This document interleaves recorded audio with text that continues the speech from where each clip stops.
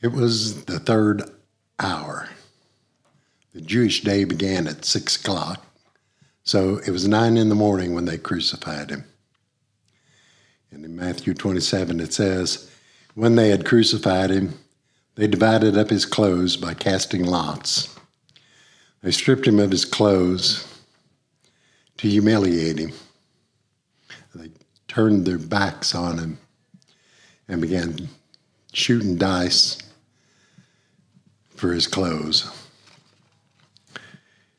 In Luke 23, when they came to the place called the Skull, they crucified him there, along with the criminals, one on his right, the other on his left.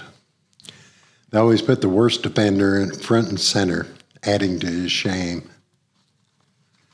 John 19. There they crucified him with 2 others, one on each side and Jesus in the middle.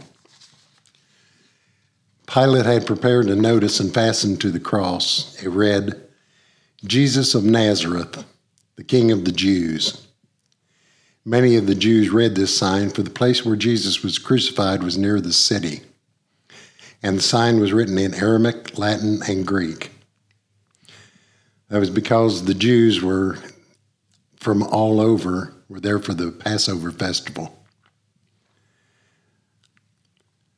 The chief priests of the Jews protested to Pilate, do not write the King of the Jews, but that this man claimed to be the King of the Jews. Pilate answered, what I have written, I have written. I feel like Pilate was saying, I found no fault with him, but he didn't protest and plead. He left with dignity. He was more of a king than what you deserved. Now, we like to think that if we were there, we would have tried to do something, start a protest, petition and plead with Pilate, or at least be there to weep at the foot of the cross. We like to think that we would try to be a hero and take a stand for Jesus. But instead, I have to be honest with myself.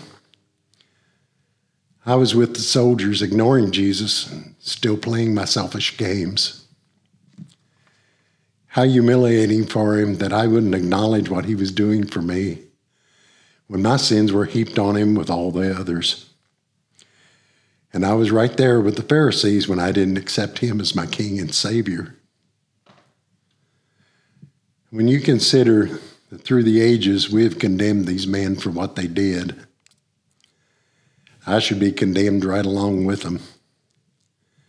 But when I finally accepted him, even after all that, he forgave me instead. Heavenly Father, thank you for Christ's sacrifice on the cross so that all who believe on him might be saved, and that by believing on his name, we are redeemed. Thank you in Jesus' name. Amen.